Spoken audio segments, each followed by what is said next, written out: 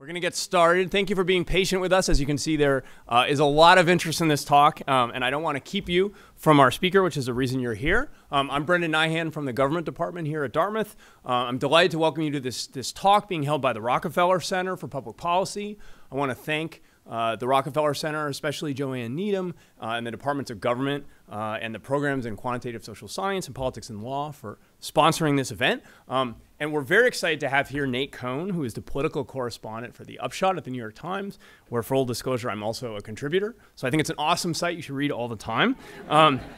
He has made a name for himself in political writing in remarkably speedy time. He's a graduate of Whitman College and was working in Washington after he graduated when he started his own blog. And it was so good that the New Republic immediately hired him, and soon after the Upshot. When he was hired by the New York Times, Politico's story called him the New York Times' new young gun on data. Franklin Foer was then the editor of the New Republic. So Nate Cohn is a star. It's been fun watching him rise. I feel the same way. He also was the star of what Dartmouth's own Harry Enton called the Great Nerd Fight of 2013. So he has remarkable bona fides when it comes to working with data and politics. We're delighted to have him here to talk about Obama, Trump, and the 2016 election. So please join me in welcoming him.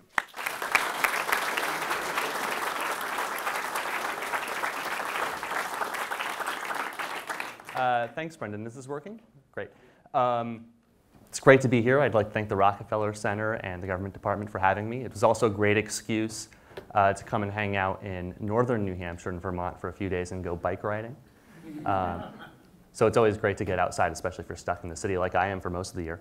The title of the talk is, Will Trump Win Obama's America? And before I get into the substance of the talk, I just really want to make sure that I provide a quick, pithy answer that makes it clear whether I think that's likely or not, so that everything I say after that will be interpreted appropriately.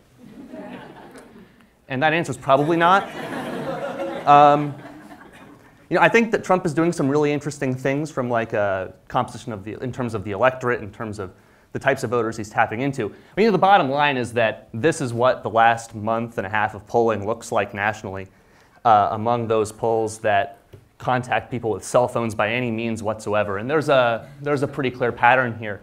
And although early polls are not necessarily perfectly accurate, there's a lot of time to change, there are some deep divisions that underlie this number. And Donald Trump has real limitations that make it difficult for him to overcome this. And the simplest reason, to be fair, the polls that don't include cell phones do show him doing a little better. But even among those polls that cut out a disproportionately Democratic group of young voters still tend to show Clinton in the lead.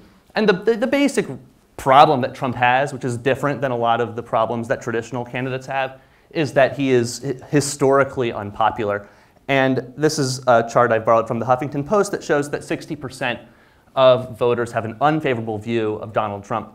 Now, I should note that at the moment, after the FBI decided not to indict Hillary Clinton, but nonetheless scolded her for her extremely reckless, as I think they put it, decision to have a private email server, her numbers are actually nearly as bad as this. But there are some differences that are not reflected on this chart. It's that a larger percentage of Americans say they have a very unfavorable impression of Donald Trump, more than half, which is not something that's normal and not true for Hillary Clinton despite all of her challenges. And more than half of Americans say they're afraid or scared of Donald Trump being the president, which is also very different. A lot of unpopular people have sought the presidency. Not many people have sought the presidency and won if a majority, no one has sought the presidency at all when a majority of them, and won if a majority of Americans said they were scared of him, let alone made it this far. But I do think that although Donald Trump probably won't win, that this talk is still interesting. And I think it's because I think he actually can win. It is fairly close. A 6-point race is not a huge margin. If I may borrow from 538, at the moment they have Clinton with about a 70% chance to win. Things that have a 30%, which would mean a 30% chance of Trump winning, and if you're a very good baseball player, you have a 30% chance of getting a base hit. So, it's not nothing. And there are some reasons why this race is still close. You know, Hillary is very unpopular and has made a lot of mistakes that have made this race more difficult than it probably needed to be. It's also supposed to be close from a political science point of view. The pace of economic growth is good, but it's not great. The president's party is seeking its third term in office, and there's some evidence that the president's party does a little bit worse in those instances. Obama's approval rating, like the economy, it's okay, it's not great, it's in the low 50s, maybe it's even in the upper 40s like Gallup has it today. Those are numbers that are very consistent with the possibility that the president's party would win, but it hardly is a lock. And then I think the most interesting reason at this moment in our country's history, and also at this moment across the developed world, is that the Democratic Party and Hillary Clinton is vulnerable to a populist conservative candidate. And I think that's important in its own right, whether Donald Trump wins this election. It says something important about America. It says something important about what's happening across the developed world. And it says something important about what the future of our country might be. And I think it's surprising in a way, because the prevailing narrative of the last few elections is that the Democrats have won because they've been bolstered by sweeping demographic shifts, huge numbers of young and non-white voters who entered the electorate and supported the president in overwhelming numbers. There were people who predicted that there would be an overwhelming Democratic majority, a permanent one even. And it's not hard to look at the data and to see why they believe that. This is the composition of the electorate over time. You can see that over the last decade and a half, the white share of eligible voters and the white share of the people that actually vote has steadily declined. That's a trend that's going to continue for a long time. You can see why people looked at that and said the Democrats are in the driver's seat. We have such a polarized country. How many people are really persuadable? And then you add a whole bunch of new Democratic-leaning voters. How could the Republicans possibly overcome that? And I think the first thing that's important to know is that demographics were an overrated contributor to how Obama got here. Here are 4 bar charts. 2012 election on the top, 2004 on the bottom. And look at that. John Kerry would have lost in 2012, even if the country were as diverse as it was in 2012. While President Obama would have won in 2012, even if the country were as white as it was in 2004. Oh, that's not unfortunate.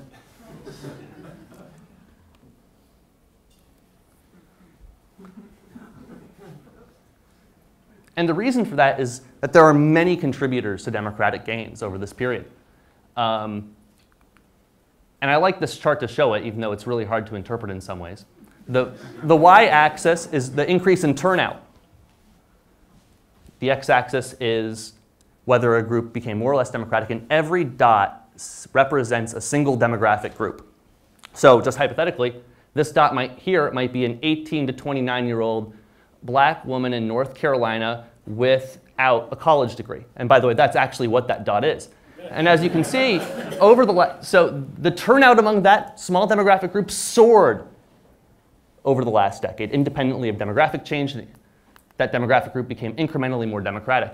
And as you can see, a whole lot of different types of voters moved towards the Democrats. The purple is white voters. A lot of white voters have shifted towards the Democrats. Other white voters, like white high school educated voters over age 65 in Arkansas, have dramatically shifted the other way. But on balance, most of these dots are to the right, and the dots that are above this unchanged line for turnout are black voters who overwhelmingly supported the Democrats. None of those things are guaranteed to happen in the future. And what that meant was that John Kerry could have even won in today's diverse country. And here it's broken down by group.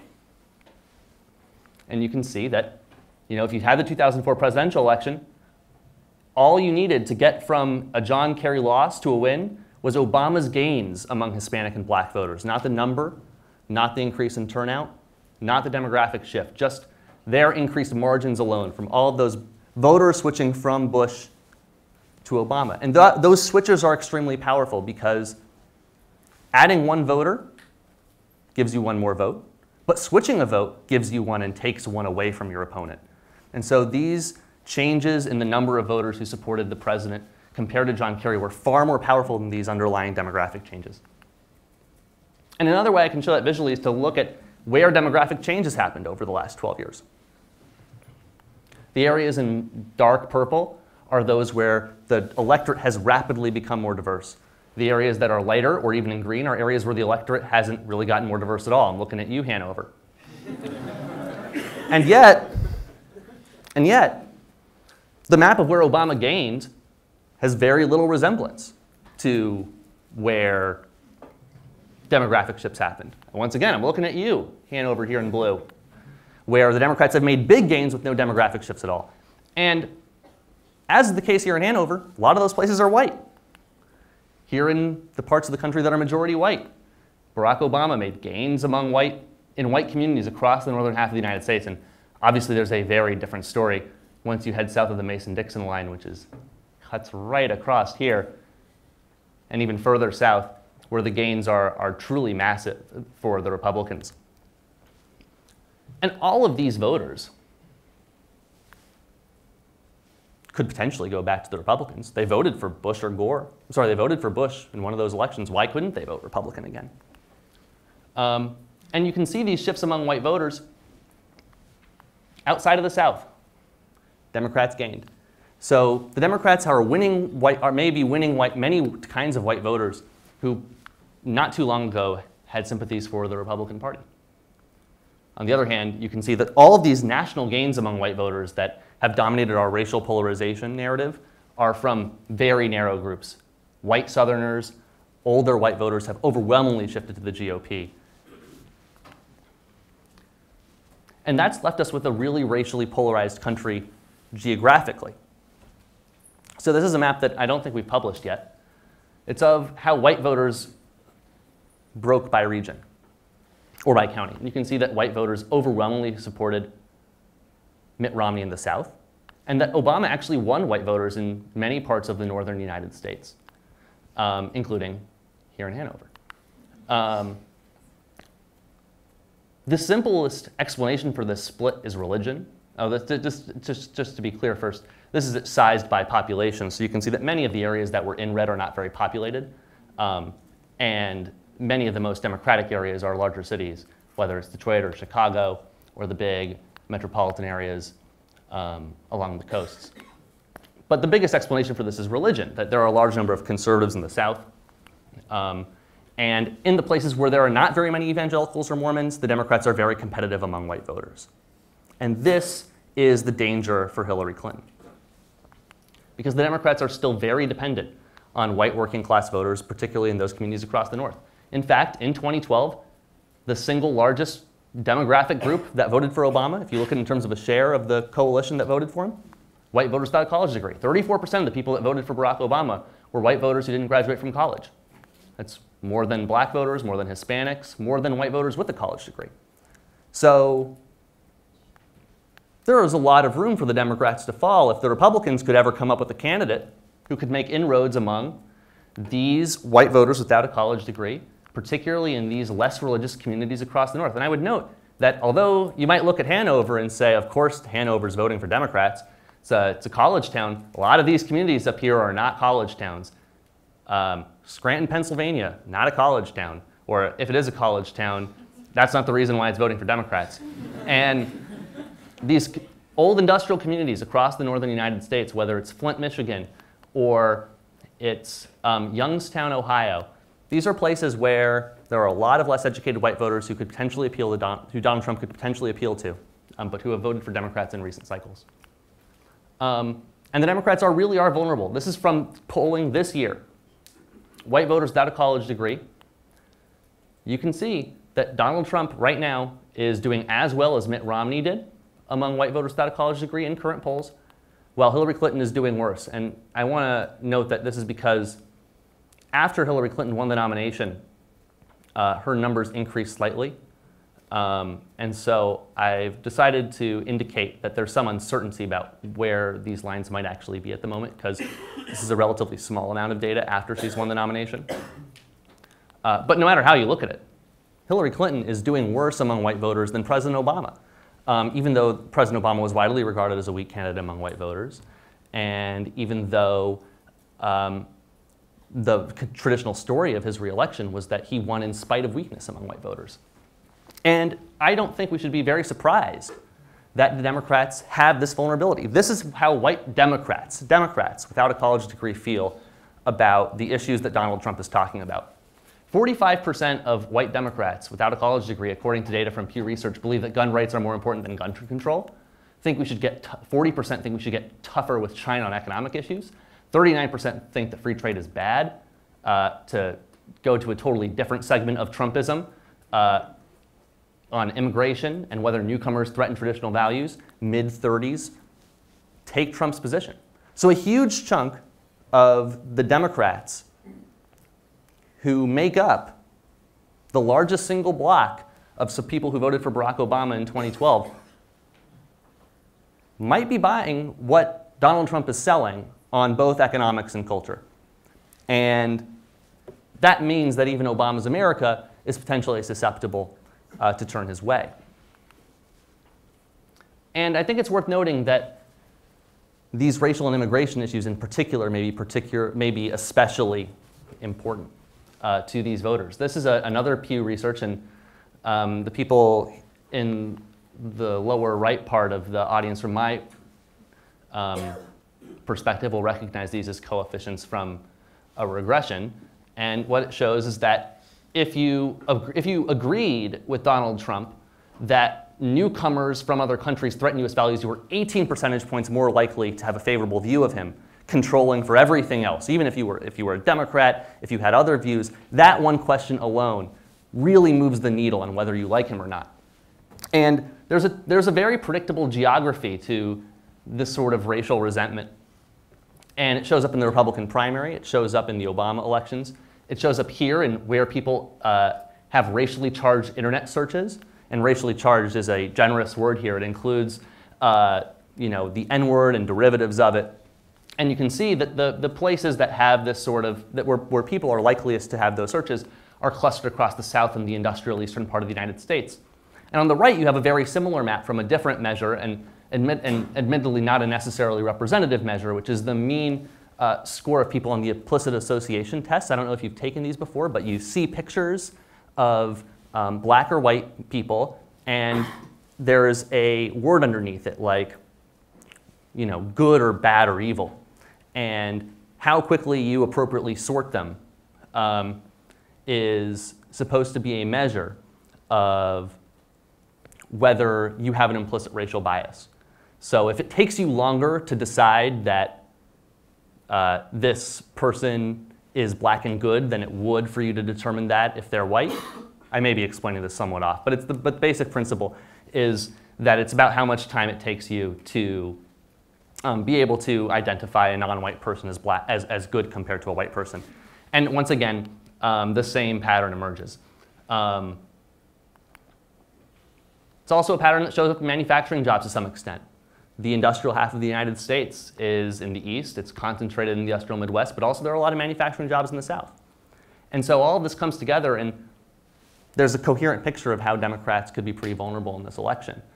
The areas of the country that are historically most dependent on trade, where there's traditionally high levels of racial resentment, and where there are a large number of white working class Democrats, all sort of come together in the upper Midwest. And again, some of these communities the Democrats are going to do just fine, like Athens, Ohio, or Philadelphia, or in Brooklyn. There are a lot of real white liberals there. But other towns here, Scranton, 60% for Obama among white voters. There's a lot of room to fall there if you take all the points I just made about how white Democrats without a degree feel about trade, about race, and about other issues that Trump is talking about. Erie, Pennsylvania, Youngstown, Ohio. These are not towns with colleges. These are not towns with hipsters. They're white working class Democrats who've been voting Democratic for a long time. And Flint, Michigan, or Saginaw, and so on. And these are the communities where Donald Trump can hope to make big inroads. And it's a pattern that we're seeing across the developed world, which is that in these areas where Democrats used to fare well, where the left used to fare well among the the white industrial class, populism is doing pretty well. So this is the result of the Brexit vote, and I'm sorry this is labeled poorly, but this is the result of the Brexit vote and the UK parliamentary election. On the left is the parliamentary election, and in the United Kingdom, and often in the rest of the world, the left is signified by red, not blue. And so red is Labour, which is the more liberal party in the United Kingdom. And you can see they do well in certain parts of London, and in this old industrial belt across the Midland region, and up in the northeastern part of England near Newcastle. These are sort of the Pennsylvanias and Ohios of the United Kingdom. And I would take that analogy really far. You know, unlike the American South, where Republicans do really well among white voters, these are more secular places, again like the North. These are places that have traditionally voted for the Liberal Party. These are places that have suffered often the very same economic changes that have happened in the United States. And now look at the Brexit vote. The cities of Liverpool and Manchester voted to remain in the United Kingdom, but all of this industrial stretch across north central England voted to leave the European Union, as did those industrial areas south of Newcastle in the northern part of England. The Remain vote made up some ground in traditionally conservative parts of southern England that are fairly well educated and would be fairly reminiscent, frankly, of a place like New Hampshire and New England. But that was not enough to cancel out the losses in the northern part of the country compared to Labour's traditional support. And so, and this is not just a pattern in the United Kingdom, it's a pattern in Austria, where a far-right candidate barely, actually, if I recall, and someone could correct me, weren't the results of this election recently invalidated by the court there? So I guess, there was an extremely close election in Austria between the Green Party and a far-right populist, and the results of this election were recently invalidated. The Green Party initially won. But much like this, there was the same pattern, where in the old bastions of the left, the areas that were carried by social democrats a decade ago in Austria, the right was faring well. So this is the vulnerability that Democrats have, and that the industrial left, the former industrial left, has across the developed world. And if Hillary Clinton suffered this fate particularly badly and lost states like Ohio and Pennsylvania, it would be really bad for her. The good news, though, if you're a Democratic supporter, is that Trump is losing among well-educated voters. And so far, the gains that we established that he's making, or at least the losses that Hillary Clinton is suffering among less educated white voters, are neatly being canceled out among well-educated white voters. And as you can see, Clinton is leading among white voters with a college degree, even though Barack Obama lost these voters by a comfortable margin 4 years ago. She's doing better than Obama did in pre-election polls in 2008. And so that's that helps make up ground. If you're Donald Trump and you are starting from a losing hand, where Barack Obama won in 2012, you gain some ground back with less educated white voters, but you take a step right back with well-educated voters, and you haven't made too many gains in the aggregate. And he also has a fairly unsurprising problem, which is that Clinton is matching or exceeding Obama among non-white voters. It doesn't seem like Clinton is doing that much better than Obama among non-white voters, which is interesting. You might have thought that Trump's support among Hispanic voters, for instance, would collapse. That's not clear yet. Or Romney's support among Hispanic voters. It's not clear yet that Donald Trump is doing that much worse among Hispanic voters than Mitt Romney did, but we'll see. And at the same time, it is fairly clear that Clinton may not quite do as well among Obama as black voters. Among black voters as Obama did in 2012, even if she'll clearly do extremely well. But the basic problem for Trump is that, compared to where we were in 2012, he's losing ground among a majority of the electorate. He's losing ground among non-white or Hispanic voters, and he's losing ground among white college-educated voters. And although he may be making some of that ground back with less educated white voters, it's roughly canceling out. And that leaves you with Clinton plus 6. 4 years ago, Obama won an election by 4 points. And right now, they're roughly trading. Where we took the election that we had 4 years ago, and everything's gotten a little bit more extreme, in my view. The Democrats were already better among well-educated voters than less educated white voters. That gap has doubled. The Democrats were already better among non-white voters than white voters. That gap has not doubled, but it has grown a little larger. And the result is that we basically have the same overall outcome, maybe a little better for Democrats, at least at the moment. But we end up with a more polarized country. And it is a country that I think Donald Trump could win if he could hold back his losses a bit among well-educated white voters, or if minority turnout was lower. There are clearly enough white working class voters for him to win, given the gains that he's made. I didn't put a slide together for this. It's dawning on me now that I ought to have. But if these two lines here were flat, if Donald Trump wasn't losing ground among non-white and Hispanic voters, and he wasn't losing ground among well-educated white voters, and he could make these gains among white voters without a degree, he would win the election. Now, or it would be roughly tied. Because of the Electoral College having a disproportionate number of white working class states, it would potentially win the election. But in terms of the popular vote, it would be roughly tied. Now, I tend to think that it's very difficult for a candidate to make narrow gains among one group without alienating everyone else. Donald Trump is showing us that, right? The things that he's doing that are appealing to well-educated white voters have an equal and opposite reaction. So I don't think that this sort of this analysis is the reason why Donald Trump is losing, but I think it shows why he's losing. And sorry, that's not clear. It's not, the reason why Donald Trump is losing is not because of these demographic features, but that is how his problems are manifesting themselves. And that's important to understanding what's happening in the United States today and why we still have a democratic-leaning country, at least at the moment, despite a candidate who is very different than what we've seen in recent elections. And that's all that I have on the prepared front. Hopefully I got through that in a reasonable amount of time.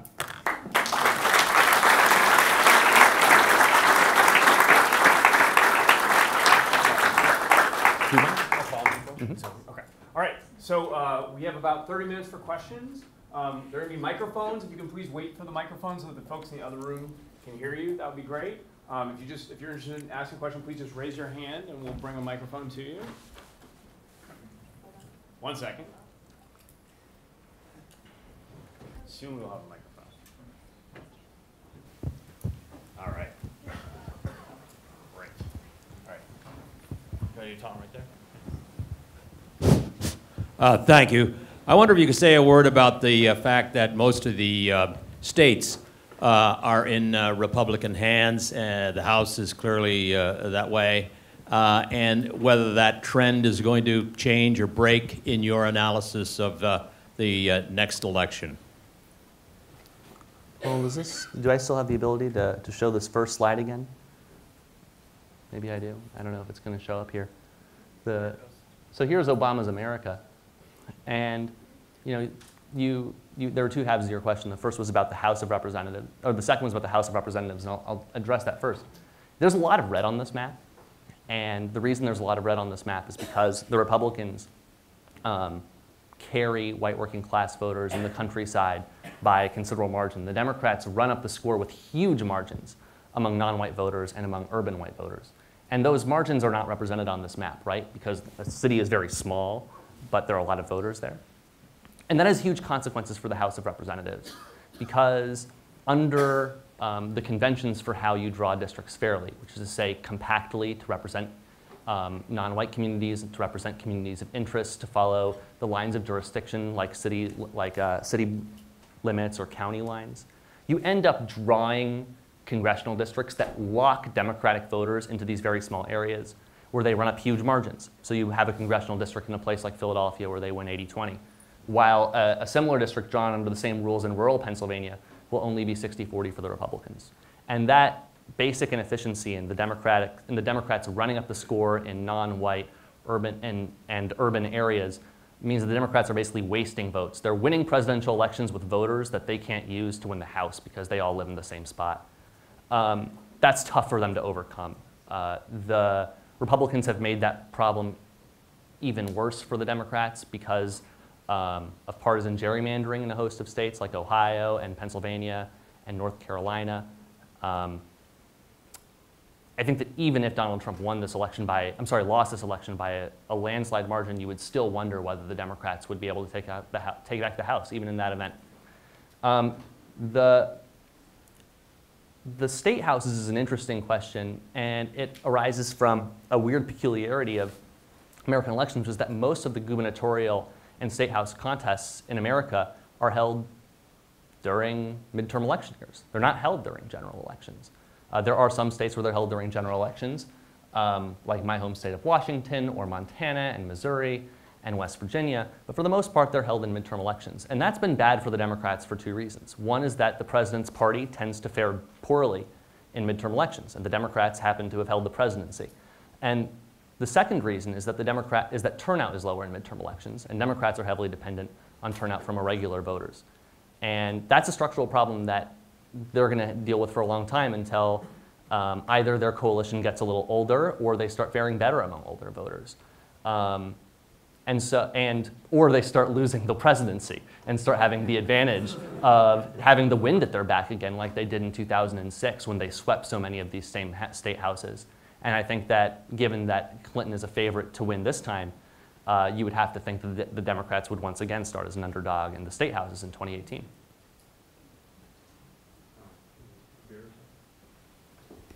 Thanks, that was a really interesting presentation. I was wondering, when you showed us the calculations of how Trump's gains among low education whites are sort of offset by his losses among non-whites and highly educated whites, what sort of assumptions are you making about turnout among various subgroups? Because, you know. So there are, when I make that sort of claim, I usually check two things. All this data emerges out of census turnout data and census demographic data. And the best thing that I can do with that data is to mix and match the turnout from different elections. So I can say, okay, what if the turnout was like it was in 2004 or 2000 versus what if it was the same as it was in 2008 or 2012? And if my argument hinges on one or the other turnout assumption, I'm generally not going to make it in front of you. In this case, regardless of whether you accept the turnout from 2012, where there was a relatively low turnout among white voters, and particularly less educated white voters, and when there was a high black turnout, the argument would still hold that the current gains that Trump is making would be sufficient for Donald Trump to basically fight back to a draw and win the Electoral College if you assume that his gains among white voters were distributed uniformly. And the basic reason for that is that there are a lot of white voters without a college degree in the country. In 2012, I believe 44%, it's on one of the slides, 44% of the electorate was white voters without a college degree. And with that number, even if their turnout is quite low, which it has been in recent elections, they're going to represent a significant chunk of the electorate. Thanks.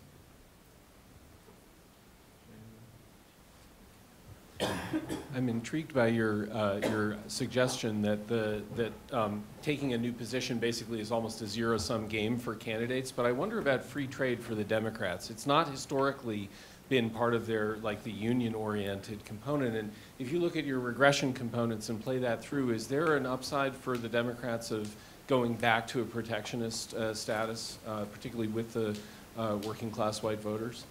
So that's an interesting question, and I don't know the answer to it.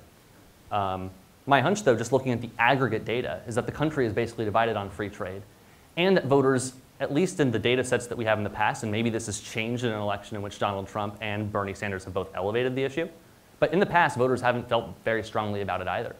And so based on those two things, relatively low salience in the minds of voters, and a relatively divided country on the issue, I would guess that it's another scenario where there's a trade-off, or and there may not even be great magnitude to that trade-off in either direction. That may not be true today.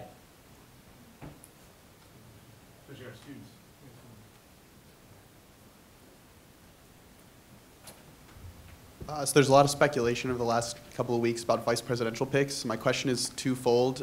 Do you think that vice presidents matter? And if Donald Trump picks Mike Pence, a governor from an industrial state in the Midwest, do you think that'll have a bigger effect on those voters you were talking about in Youngstown, Ohio, Scranton, places like that? So I have not really been sold by the evidence that vice presidents matter very much, and I am not even sold that Sarah Palin made much of a difference. There are some political scientists who have argued with varying degrees of persuasiveness that she hurt John McCain. I'm not totally sold. I don't think that it's clear. I think that once again there could be a case that there was a trade-off.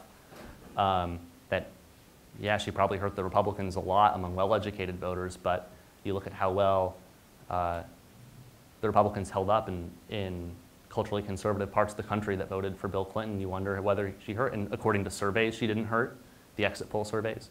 And the overall election result was that Obama won it by 7 points, which was, given the state of the national economy and given George W. Bush's approval rating, and given that the president's party was seeking a third term, is not a crazy result. So if Sarah Palin hurt that bad, it was hard to tell. And I think that probably works the other way. I think it's even harder to argue that they help. In terms of the industrial Midwest, I don't think Mike Pence is a great fit, oddly enough. He's succeeded in Indiana, but he doesn't really complement Trump's message on economic issues. He was strongly for the TPP. He's a longtime supporter of NAFTA. He is a traditional conservative. And I would note that traditional conservatives have not done well among white working class voters in all these areas. So I don't think that there's much reason to think that going back to that message will turn these areas red that in the past had stayed blue when confronted with those same policy viewpoints.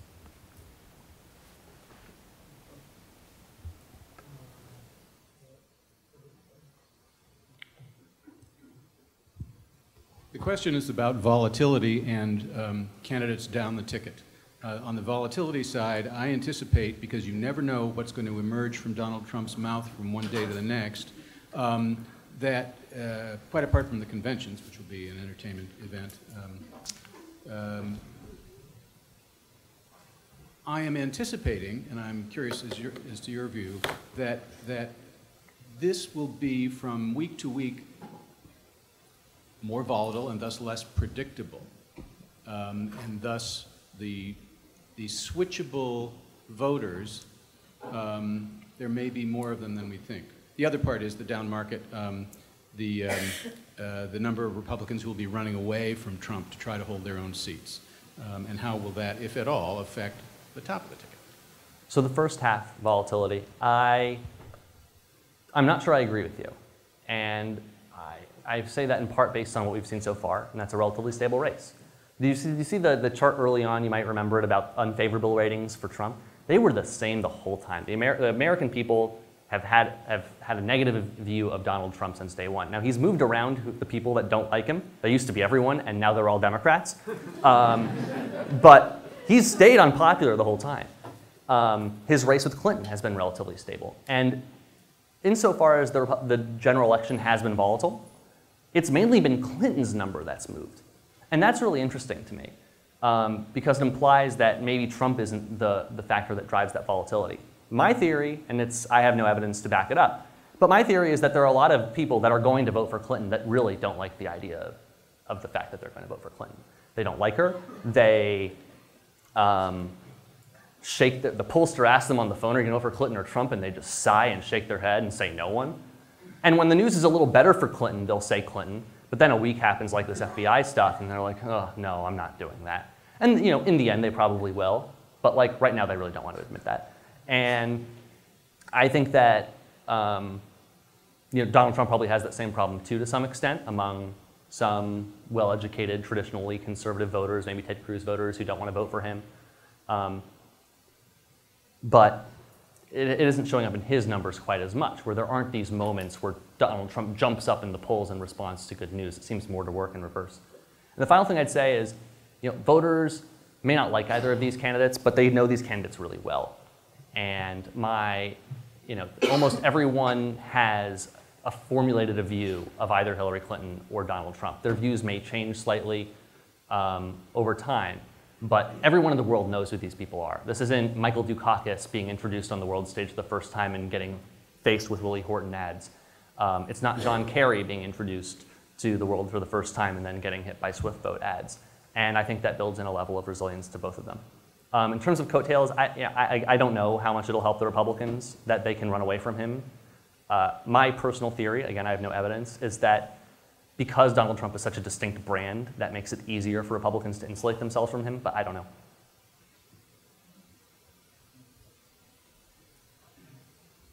Thanks. I had one kind of technical question about one of the slides you showed, and then also a broader question off of what you just said in response to that question. The technical question is, why did you use the 2010 UK election results rather than the 5 years more recent 2015 results? I think it is the 2015 result. No, it's not. The Lib Well, then I Dems did it wrong. are down to 8 seats now, so and that shows 57. Well, I intended to use the 2015 result. And I am not a good enough observer of the Liberal Democrats to have made that observation. and then the second part is. But I think one thing I'll note though, having Google imaged UK parliamentary election results, and I didn't just look back at 2015 and 2010. I also looked at the Blair elections, and like the United States, they have very consistent geographic patterns where labor, when they win, excels in this industrial Midlands part of the country.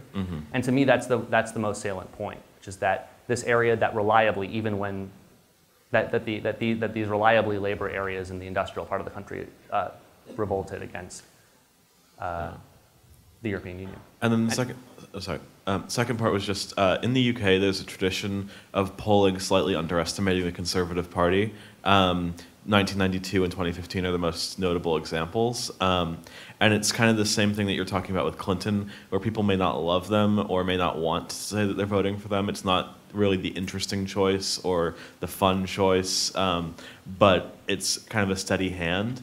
And do you think that we're beginning to see that kind of conversely with the Democrats, where it's rather than quiet conservatives, we have quiet, moderates and liberals who are supporting? So one thing, there are a lot of theories that float around in the United States about different types of biases in the polls. That there are shy Trump voters, and that there are polls that underestimate the Democrats because they don't contact enough non-white voters or young voters, or they don't have enough cell phones in their surveys. And there are some instances where these methodological questions are actually true. But for the most part, there's not a lot of data to back up the idea that our polls are especially biased over time.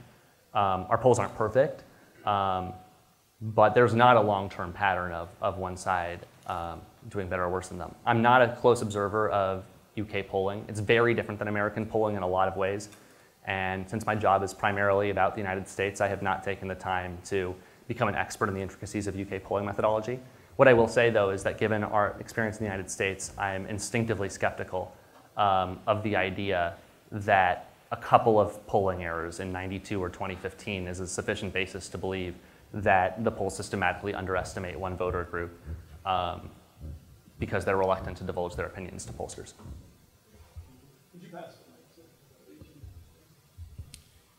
So the slide that you showed with the, I think, coefficient of 18, that was racial immigration is one of the most important issues for people looking at Trump favorably.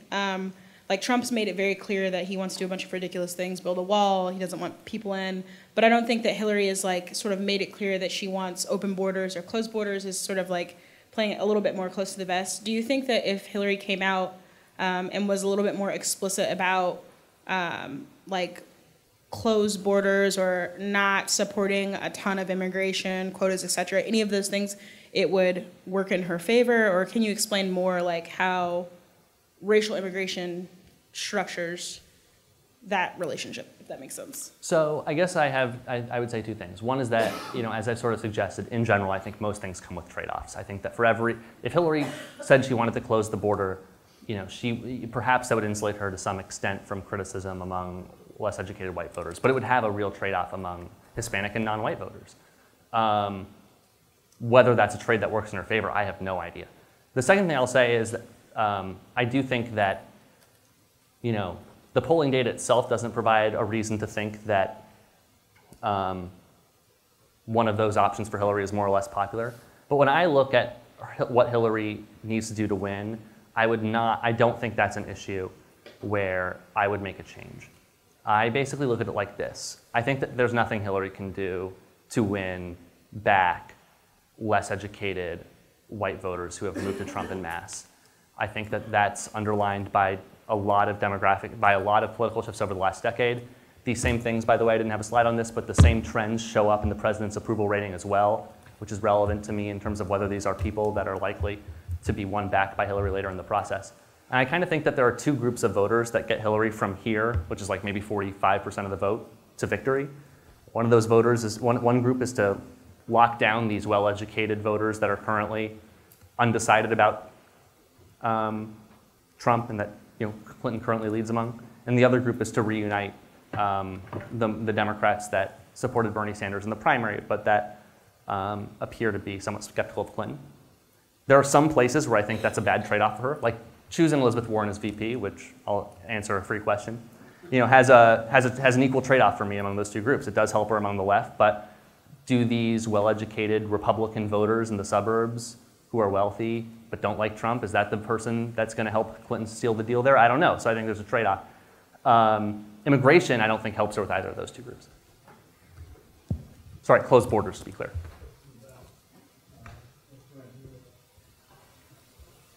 According to the most recent national poll, Trump and Hillary are now tied. Okay, given that, my feeling is that the upcoming debates are really going to decide this election. I'd like your viewpoint on that. So I'm not sure I share the view that the race is tied. I do take the point that the most recent national survey does show a tied race. That poll, by the way, is also from my organization, and it's a very, very good poll. But the balance of data, as was on that slide with a whole bunch of blue Clintons on it, suggests that Clinton is in the lead. And if Clinton has a 6-point lead or a 4-point lead, maybe even less than that, you would still expect there to be polls that showed a tied race here and there, just as you would expect on the other end there to occasionally be polls that show Clinton up by double digits. The battleground state polls show the same thing. So I don't think I accept the premise that the race, that the fairest number for where the race stands today is a tied, even if the most recent poll has that number. I do think the debates could be important. Historically, it's not very easy to prove that debates really have made a difference. In fact, you can write very good blog posts arguing that they don't. I've written that blog post. I don't know that I believe that entirely, but there's certainly not much evidence that they do. In this year, I could be open to the argument that it's more important if you buy that the biggest problem with Donald Trump and his chances isn't all this demographic stuff, like I argue, but is in fact related to him personally, then the debate would be an important opportunity for him to reverse that view. I think that the convention is also an important opportunity for him to reverse that view. I think that if Donald Trump doesn't start making inroads on these problems before October, I find it hard to imagine that even a stellar debate performance is going to cause people to fundamentally reevaluate him. People are going to have pretty hard views of him by that point, especially for a guy that they've seen in the national spotlight for a couple decades. And yeah, I think that's I guess we're all sorry for tailing off there, but yeah, I think that's the end of my thought. That I think it'd be pretty tough for Donald Trump if he can't make any gains on these sort of personal questions between now and the debate for him to fundamentally change it at the end.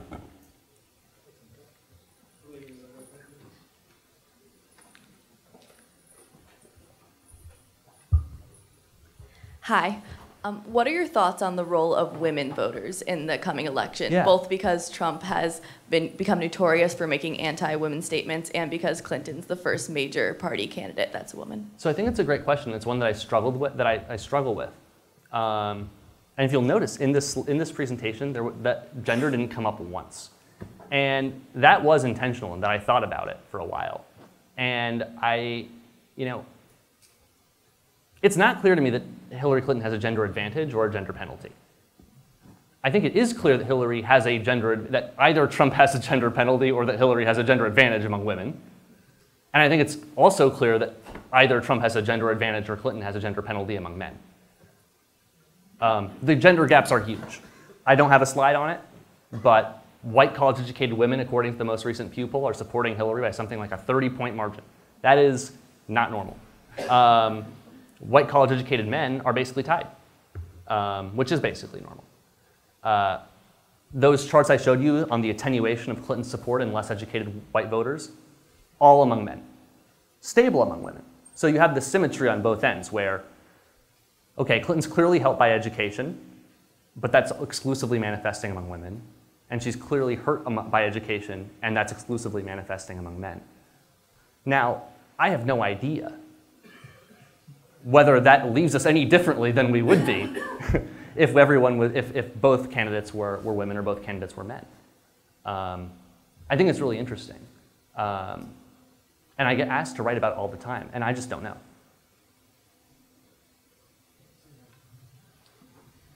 Thanks so much. This is really interesting. Given that Trump has had such consistently high unfavorable ratings, I was just wondering what your perspective is on how he became the nominee. I have a lot to say about it. What about the primary process? Was it too many opponents? How is he the nominee if everyone hates him so much? So I was definitely in the this can't happen camp at the beginning. And I think there were a lot of, I think that there are some things that, we should have seen coming. And then I think there are some things that I think were truly unique and hard to anticipate. And then there are some that are kind of in between. I think that one example that you gave, which is a really good one, is the number of opponents. There was an unusually high number of Republicans in that race. And if you buy that Donald Trump was a candidate who had this sort of resilient base of supporters, but that he might have been vulnerable in a one-on-one contest, then clearly, I think it's fair to say that a lot of people, myself included, if we could teleport ourselves back to July, should have said that with this many candidates in the race, there is no guarantee of a one-on-one contest against Donald Trump. And that wasn't something that got written very often, and I think it should have been. There are other areas where I think we misunderstood him. It took me a long time to realize how much race was at the core of his appeal. Clearly he started out from the very beginning talking about, with the Hispanics are rapists comment or whatever. But when the first polls came back, they showed he had this really diverse, for Republicans, coalition that spanned all relevant ideological and religious and regional groups in the party. And so I looked at that and I thought, here's a guy who's just doing well among everyone, but there's no core to what he has here. He's just a celebrity who's feeding off of the media. Once it became clear that, as you saw from that one chart that showed how much these racial issues power his support, I think I would have gone back and said, actually there is something really potent that underlies this and he's going to be resilient. But that wasn't something I understood at the time. That actually became most clear to me. If you recall, there was a map of racial resentment with Google searches. That map was what convinced me that this was it, that the Trump coalition was about racial resentment. And that has since been backed up by a lot of data that I think is more compelling than that map at the individual level. And I would count that poll about how much fear of newcomers influences favorability of Trump among them. And the final thing is, I think that we gave too much credit to the Republican Party. I think the Republican Party,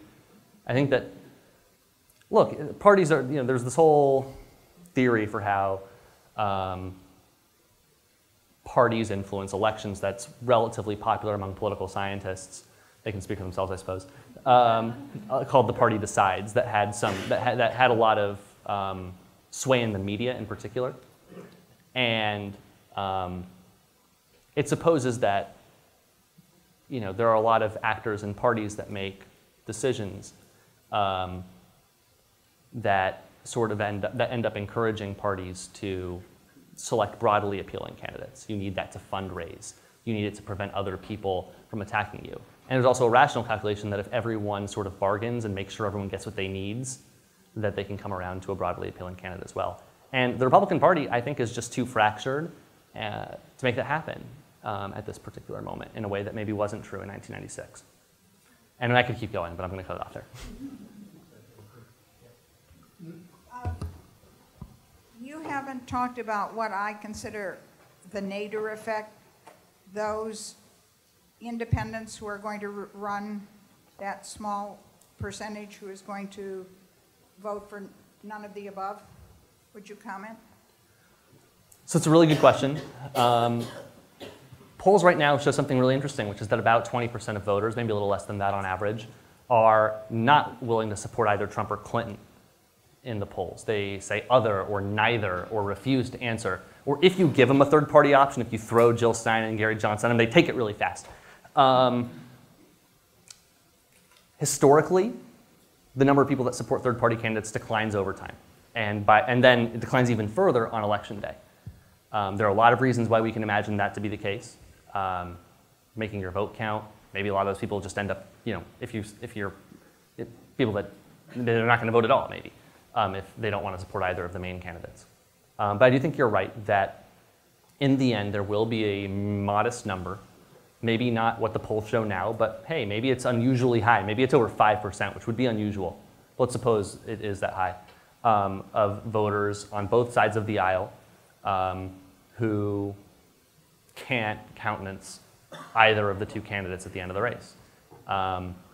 You know, right now the polls say that it doesn't hurt anyone all that much more than the other. Sometimes the polls seem to suggest it hurts Trump more. More recently, I think they're suggesting that they hurt Clinton more. I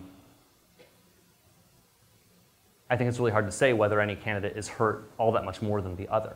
What I think I can say is that if either candidate could fix this problem, if either candidate could get their voters, could get their half of the country excited about voting for them, they would be in a really good position. But neither candidate at the moment is fully unifying their, like the people that voted for Romney last time or the people that voted for Obama last time. Which is why both of them are in the low 40s.